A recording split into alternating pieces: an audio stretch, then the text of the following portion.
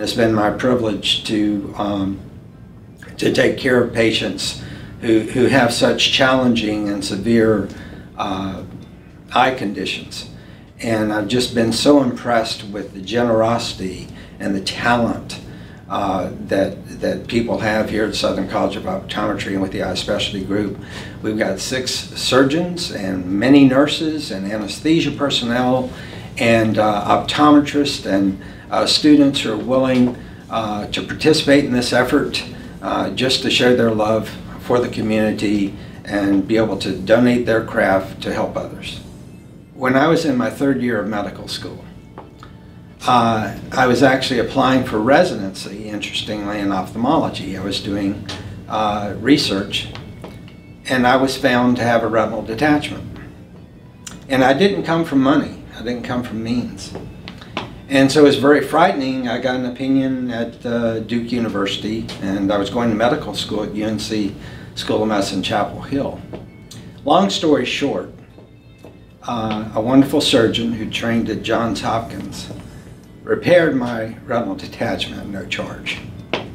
And the expense to undergo surgery when you're just starting out and you have huge debts, I'll never forget that. We all need each other. And I don't like looking at it as charity or whatever, but we all have our gifts. And it's heartbreaking when some people need eye services and resources so much, but they can't afford it, or they don't have the resources, or their pride and their dignity feels challenged because somebody is offering them to help.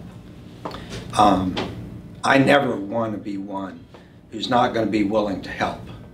And I'm very proud to be associated with the Eye Specialty Group and all the generous surgeons and doctors and the Southern College of Optometry students and doctors who want to participate in this exciting event, where we want to show our love for the Memphis community and what we can do to help them.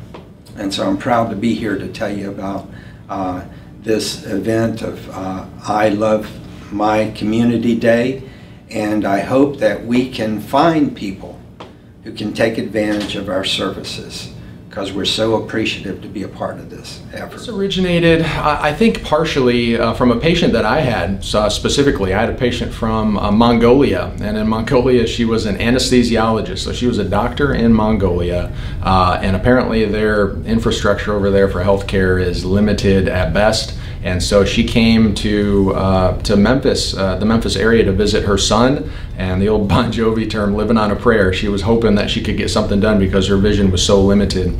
In one eye, she had probably the largest retinal scar that I've seen in my career to date. And in the other eye, she had a mild form of macular degeneration that needed treatment and had a pretty dense cataract.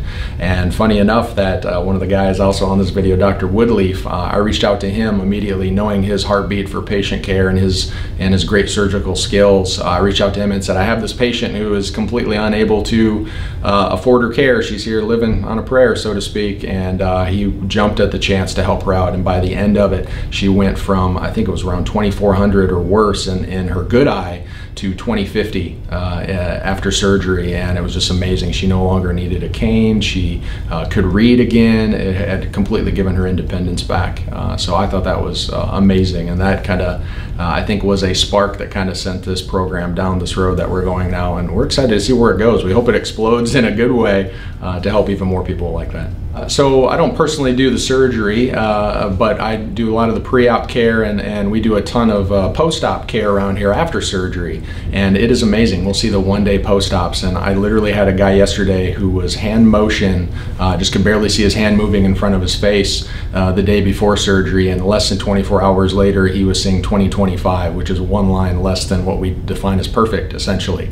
Less than 24 hours later. It is absolutely amazing that that surgery can be done in today's world, and the benefits and the outcomes from that are completely life-changing for the patients and uplifting for people like me who love to see people get back on their feet. I decided to become an eye doctor. In second grade, I realized that I could no longer read the board, and just that barrier of not being able to see hindering furthering my knowledge, I had no clue how much it was holding me back.